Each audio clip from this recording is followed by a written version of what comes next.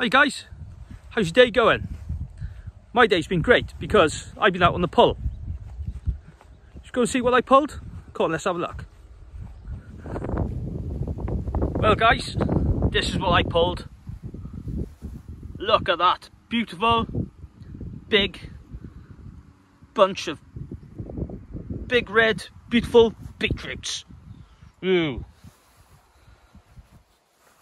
There's plenty more in the bed here. Some bigger than others. There's a couple more ready to come out. Let's have a look, see if we can find one.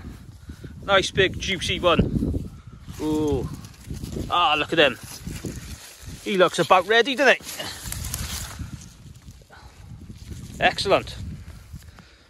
We're going to brush these off now. Take them indoors. Boil them up and pickle them. So let's see how it's done. Well, I was just wheelbarrowing this load down the drive and stopped to admire these beautiful roses. Look at these. All the way along, miles and miles of roses. Oh, very pretty. Let's have a sniff. Ah, lovely. Right, that's enough of that. Let's get this beetroot boiled. Just trim the roots off outside to save any mess. That lot be going on the compost tape. Here we go. Right everybody, back at the house now. So I'm going to use a bit of a wash. All I'm going to do, cut the heads off, cut the roots off. In they go. Boil this for 20 minutes, half hour. And we'll be ready to get them in the vinegar. Okay. Yeah. Yeah.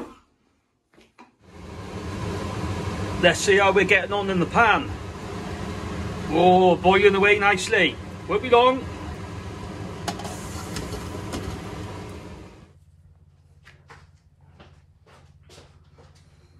Hi guys, here we are at the grand finale. So we let our beetroot cool off. We've peeled it. You see how to layer? It just rubs off in your hands. So what we do now, chop up, throw them in your jar. Just pack it right to the top. That's enough.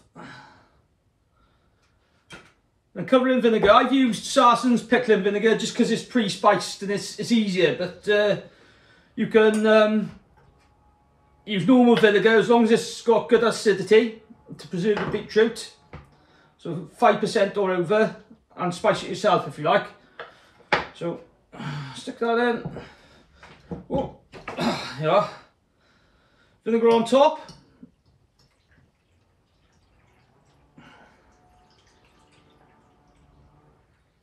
A lot of people like to warm the vinegar up and dissolve some sugar in, but I find it sweet enough for me anyway. Beetroot, but there you are guys. Seal on, like so.